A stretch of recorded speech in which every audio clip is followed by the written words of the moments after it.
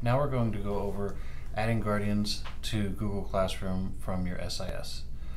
This is a little more involved, but in the end it will automate things and reduce work.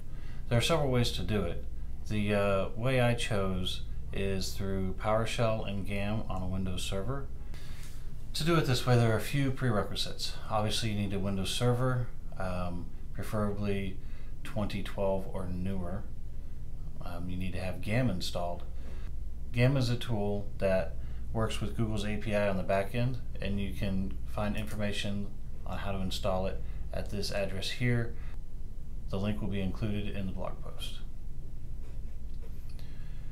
The next requirement you have is we have to have a CSV coming from your SIS. Your CSV needs to have student emails and Guardian emails, and the way I have it written is with a header. And each student can have more than one Guardian, and each Guardian can have more than one student. But this CSV needs to be ran nightly or however often you want to update Guardians, and then deposited into a folder or downloaded somewhere where you can read it with the script.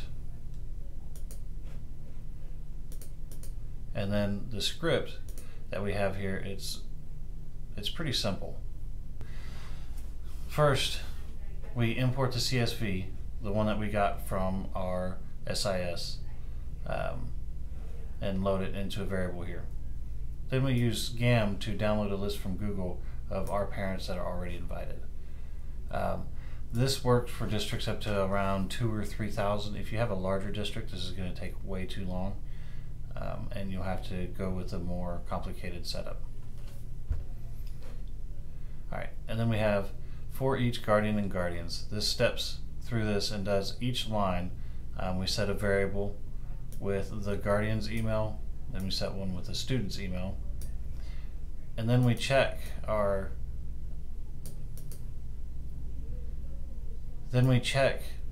the variable we set earlier to make sure there's not already a Guardian with that email invited for that student.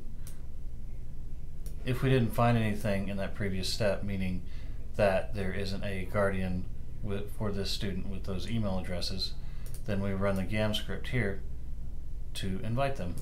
Once you have the script somewhere and you have your CSV coming nightly and you have GAM installed, the next step is to schedule a task.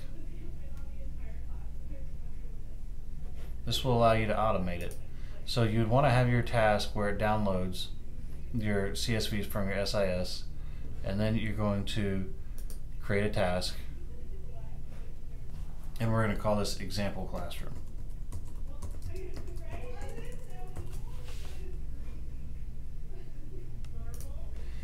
Alright, and I like to have mine run daily, and then you're going to want it to run like an hour after your download runs. So say my download runs at 3 a.m. I'm going to have this run at 4 a.m. and recur every day. Then we're going to have it start a program, and then we're going to have it start.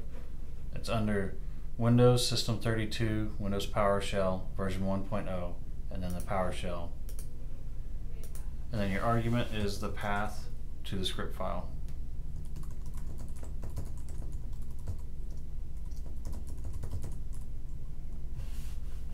I forgot the name.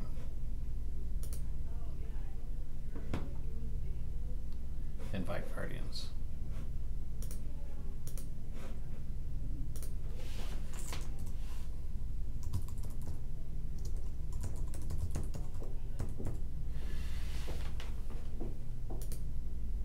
And then that's it. And you would click finish. I've already got one running, and obviously this one was an example, so I don't want to run this one. That's all there is to it. Thanks. Bye.